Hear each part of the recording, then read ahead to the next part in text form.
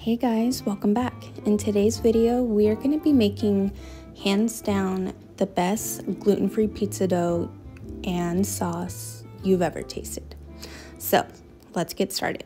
Today we're going to be using the King Arthur's 00 pizza flour. This is a Neapolitan style pizza crust, which is just a very simple thin crust. So we're just going to follow the package instructions, and we're going to combine 2 1/3 cups of the flour, 1 1/4 cups of lukewarm water. We're going to do 1 tablespoon of olive oil, 1 tablespoon of sugar, 3/4 teaspoon of salt, and 2 teaspoons instant yeast. And this is pretty much just a dump recipe, so just go ahead and combine everything into a bowl and mix well. One thing to note is warm water is very crucial in order for the yeast to be activated and the dough to rise. So you do want to make sure you have lukewarm water. I recommend anywhere from 100 to 110 degrees. If you don't have a thermometer to measure the temperature of your water, that is totally fine, just as long as it is lukewarm to touch. And then once everything is well combined and mixed, we're going to cover it and let it rest on the counter to rise. It's going to take anywhere from 30 minutes to an hour. So in the meantime, we'll get started on our sauce. Here we have 1 28-ounce can of San Marzano tomatoes. So what we're going to do is just pour that in a large mixing bowl and gently crush them, or you can use a hand mixer if you prefer. I'm just going to crush until everything is just broken down a little bit. I still want some slight chunks, but not huge tomatoes in there. So next I'm going to add 2 cloves of garlic. I grated them just to have a more finer chop. I have about 4 to 5 leaves of basil that I also chopped, some salt, pepper, and some oregano, which is totally optional, and then 4 tablespoons of olive oil. And again, I'm just going to work it with my hands, making sure everything is well incorporated and just crushing those tomatoes down a little more. And guys, this sauce is absolutely phenomenal. This is something you could definitely reduce down a little bit on the stove and serve over pasta. Some freshly grated Parmesan. It is just so simple and fresh and the perfect pairing to our Neapolitan style pizza crust. So next we are going to form our dough.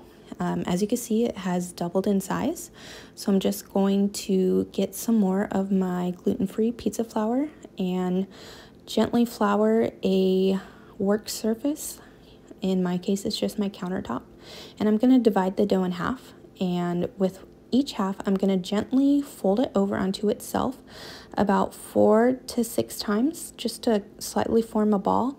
And then I'm going to flip it over and just mold it into a ball shape.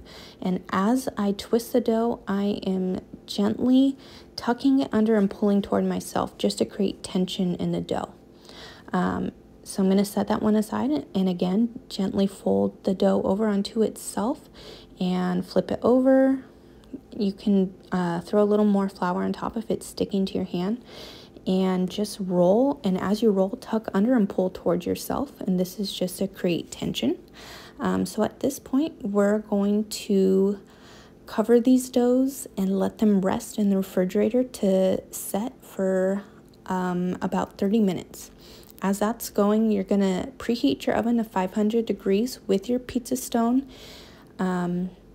If you don't have a pizza stone, you can also use a baking sheet. One key thing is the dough is very fragile at this point. It doesn't hold together well until after it has been baked. So I recommend rolling your dough out directly onto your stone or onto a piece of parchment paper and then transfer that to your baking sheet. Just because if you try to roll it out on a counter and then transfer, it most likely will fall apart on you. So just roll it out onto your pizza stone or your baking sheet, and then we're going to gently drizzle with olive oil and just work that all around the dough. And here you can see I'm just kind of molding it a little more into a circle, trying to form a little bit more of a crust without burning myself. So yeah, just go ahead and work the olive oil all around. We're gonna pre-bake this pizza crust just to help it firm up a little bit before we add all of our toppings. Next, I'm going to grab a fork and just gently poke some holes. If not, it will bubble up pretty big in the oven, and I don't want that to happen. So I'm just going to poke some holes, let the air release while it bakes. So I'm going to throw this in the oven and let it bake for about 5 to 7 minutes. And again, this is just to help cook the crust through.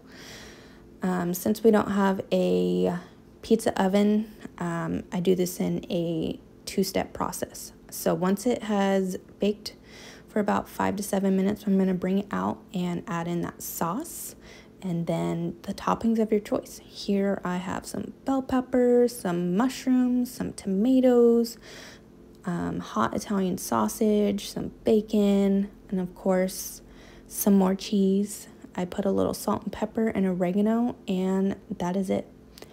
Guys, this was phenomenal. You have got to try it. And here is the crust. You can see like it did not crumble. It doesn't taste like cardboard or that weird cracker crust. It tastes like a normal pizza. So we did a few different flavors. Here's just your traditional pepperoni pizza made by my sous chef. This one was absolutely delicious too. And guys, you've got to try that pizza sauce. I'm telling you, it is a game changer. It is so full of flavor and just so fresh. Next we did a Alfredo pizza topped with some bacon and some parsley. This one was super delicious as well. I made some homemade Alfredo sauce.